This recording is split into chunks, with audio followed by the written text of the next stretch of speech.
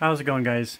So I go through a lot of filament, and let's see, I got a couple more printers over there, got a bunch of filament spools right here, I've got some boxes down there that are full of filament spools, and I've got filament boxes up here, empty ones, and I did just order 100 kilograms of filament from China, and I have had experience in the past 10-ish years importing stuff from China in bulk, and so you can get really good prices with it. So I'm going to try it out. We'll see how good it is. I'll make a video and keep you updated on that, but I'm just kind of excited about it because it cost a bit, and it's going to take it about a month to get here because they're shipping it by sea, because of course plastic is sold by weight.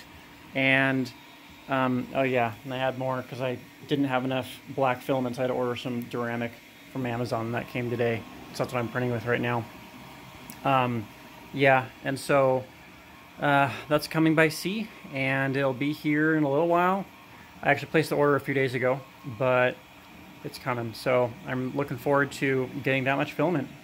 And I don't know, I'll do some more videos about 3D printing. Make sure you leave a thumbs up. I really appreciate it. And subscribe for future videos. And we'll see you in the next one.